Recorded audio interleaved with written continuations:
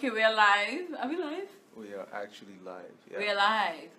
So today, my name is Felicheeta and I am a makeup artist based in Winnipeg, and I am going to be talking to Osamede, and he publishes books.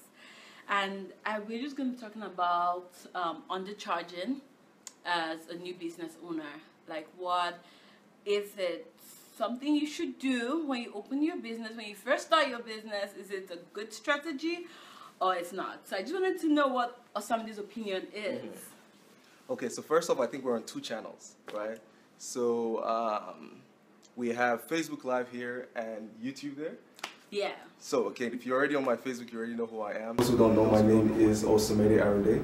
I'm the founder of Couronne Publishing, and we're a publishing company in Canada and Winnipeg, and we specialize in working with business professionals. And our focus is really helping business professionals use a book to grow their audience. So that's our major thing. So pretty much we're a marketing company that uses books as a marketing tool, right? So yeah. It's a little bit about me. And I guess for your question, undercharging, it's a very interesting topic. So this is my perspective on the charging, or when it comes to pricing your product, how you should go about that. This is something I wish someone told me of when I first started business. The job of a sale, right? Yeah. Is to get a customer, not the other way around. Yeah. That's sort of like my answer in summary. So let me break that down. Let's understand what we're talking about.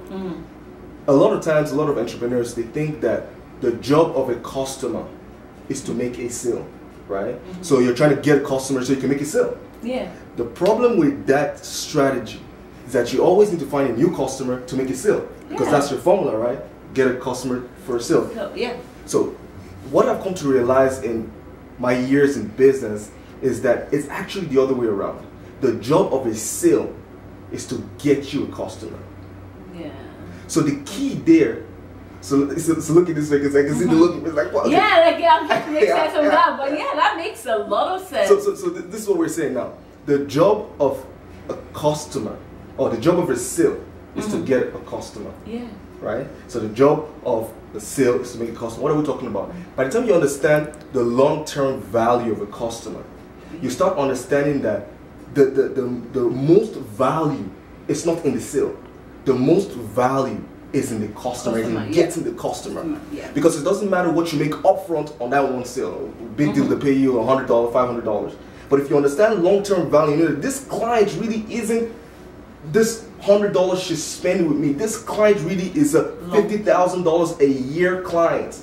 Do you know what begins to happen? It starts to change the way you perceive things. What do I end up doing? I end up saying, look, even if it cost me $20 to get you, understand this, because we're talking about undercharging now. But my philosophy is that sometimes even going into a loss to get a customer is worth it. Yeah. So not just even undercharging. Undercharging is great.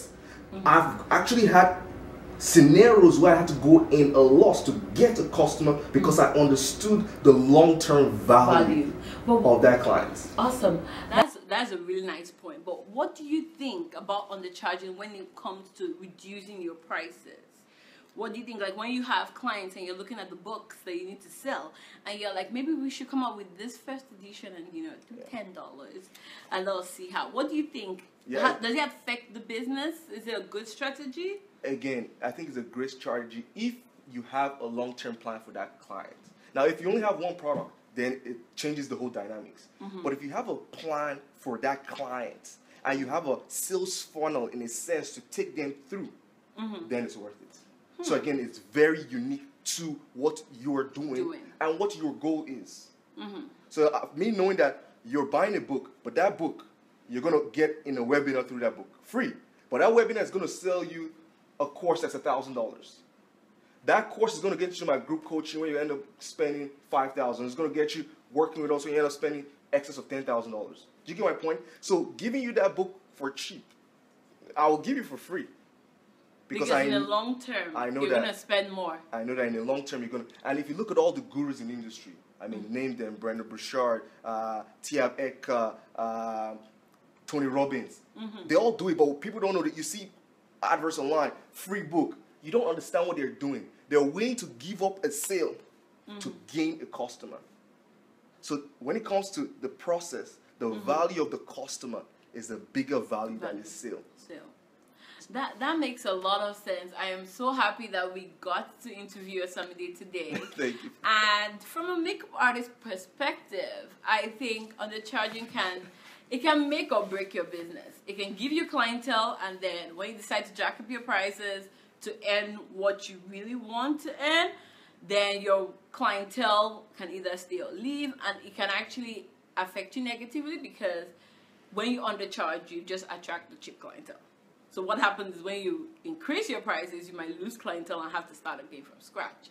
So I think from our conversation here, we've been able to find out that, you know, it depends on your business and depends on where you want to go. So I guess that's what it's going to be for the vlog for today. I enjoyed doing this. And one last thing I want to cut short. One last thing I want people to actually listen to understand that sometimes we have to be very careful when we talk about pricing, because there's nothing wrong with saying I only want to serve the top of the top. Like my product, for example, we are a boutique firm, so our charges are higher than normal. But again, the value we put in. So I think the key now is not what you charge. I think the key you should be thinking about is how much value are you willing to give. And for me, it's about 10x. That's the way I see it. Charge 10 times less than what you offer. So does that make sense? So if your offer really is $100, then charge $10. So my point is, if you want to charge $10, times that by 100, give $1,000 worth of value. Okay. And I think that way automatically you start to filter, because it's like, you know what I mean? It's like, because I've seen a lot of people say, hey, I want to charge a high price, but you see the service they're giving, and you're like, come on, this isn't fair. So my point is that you have a great point, but I want people to listen to understand that, look, if you're going to now say, look, I want to charge premium, then be willing and be ready to give clients premium, extraordinary service. He just said it there. If you want to raise your prices or you want to charge something, make sure that your service, the value is 10 times that. That makes a lot of sense. My name is Felicheeta and I run Felicheeta Artistry. And once again, this week on the vlog, we are happy to share with you some business tips, and stay tuned. Next month we're gonna have another guest speaker, and this is something I want to start. This is something I want to grow. So if you're an entrepreneur and you wanna say something about the business world, and you wanna talk about business issues, hit me up, and I will leave my links below. And I can't wait to do this again next month. Bye, guys. Thank you. Bye, guys. I'll talk to you soon. Bye, guys.